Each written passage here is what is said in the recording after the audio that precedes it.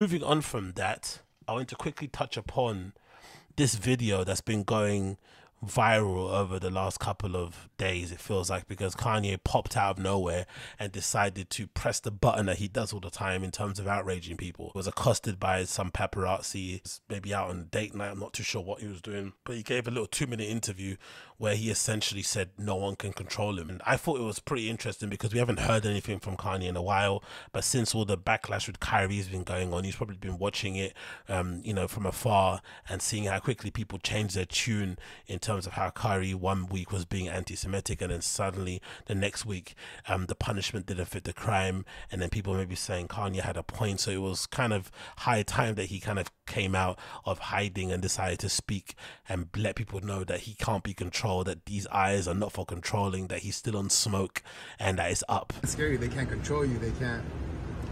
They try to suppress you, but that's how they try to categorize. They can't control me.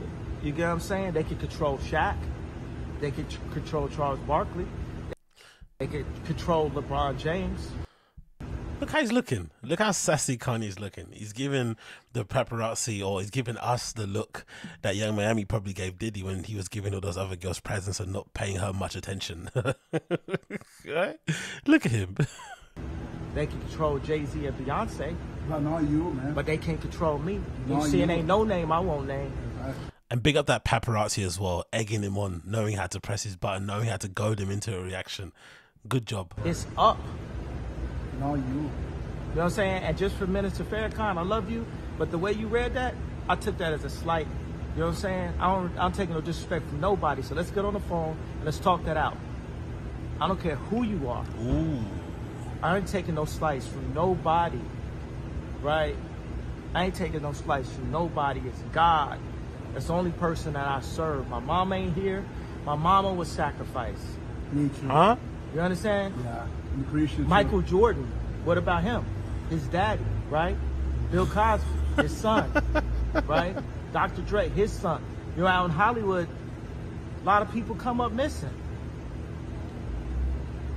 Feels like it might be a lot of that in order to control, traumatize.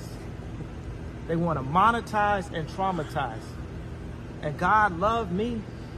You understand? They hit me. Gap, Adidas, all that away. Still, Forbes, who hate me, right, had to write net worth 400 million. Jesus is king. God loved me. That's more important than thinking in life. That's the thing. You know what I'm saying? And this truth is going to be heard. Y'all can't send none of y'all Meek Mills, y'all Puffies, y'all Lil Boozies, none of these names, none of these people that have to listen to y'all because they're dealing, they have legal. I never killed nobody, right? I'm the pussy that never killed nobody, right? But that means I can say whatever I want. Yo, that's wild. Him kind of suggesting in a roundabout way that all those guys that he mentions only say the things that they say about him and criticize him and push back at the stuff that he says, or maybe fall in line and, you know, be a company man. I don't know if they've been company men too, but regardless, I think the people he feels like are being coons or being controlled, they're only being controlled because they have crimes that they've committed that they don't want people to know about.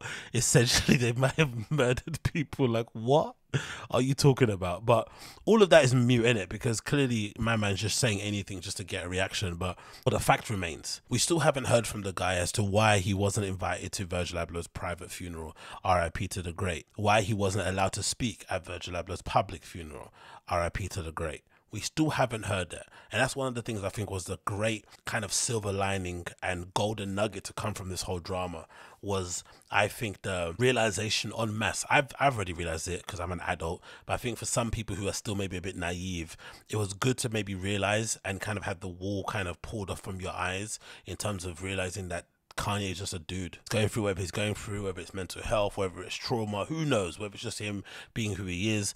Well, I don't know. I'm not going to sit here and kind of pretend to know what's going on in his head or how he's suffering or not suffering. But one thing that's been proven, one thing that's been revealed during this time is that the guy is fallible, right? The guy is definitely a flawed human. He definitely has his errors. He definitely has his mistakes, and he's just like you and I. There's nothing that separates him between us in terms of maybe a couple of millions or whatnot, right? That's all it is. But in general, he is basically like you and I, and he has his faults.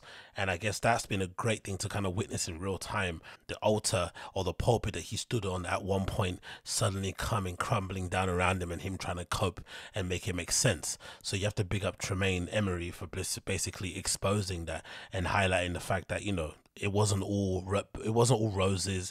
He wasn't always Virgil's guy. He wasn't always supporting his friends. He was talking bad about people behind their backs, and just being a horrible colleague, a horrible mentor, horrible friend, even on flipping Virgil Abloh's deathbed. And we still haven't heard from Kanye till this day as to why he wasn't exactly allowed to speak the public one, which is brutal, because the private one was with actual close friends, which we had no idea even went on. That's why it was bloody private. And the public one was the one that took place in that museum, I'm pretty sure, where there was that clip that went viral that people were flipping sharing, which was horrible, of Tyler crying and giving a speech at the museum in Virgil's honor and whatnot. But he wasn't allowed to speak at that either, so we don't know. But obviously we can read between the lines, and clearly they weren't on good terms, to the point where even his family didn't want him to speak there even after his death, because usually people kind of mend and sort of let bygones be bygones after death, because, you know, you quickly realize that, you know, stuff is never that serious, and if there was a real bond there, then it's better to kind of spend the time that you have on this planet being cool and making things right. But even on that guy's deathbed, they still weren't happy to have him take any kind of meaningful part in the funeral whatsoever, which clearly I think is a sign that the guy is, you know, he's not the guy that we kind of all fell in love with back in the day. It just is what it is. We have to kind of accept or move on from what he is now at the moment. That's basically it, where we're at. But I think a lot of people are still struggling with coming to grips with that sort of stuff, because I think they still have this image of Kanye being the guy that they kind of fell in love with back in the day. But that guy has gone. That guy is dead. That guy is finished. It's over.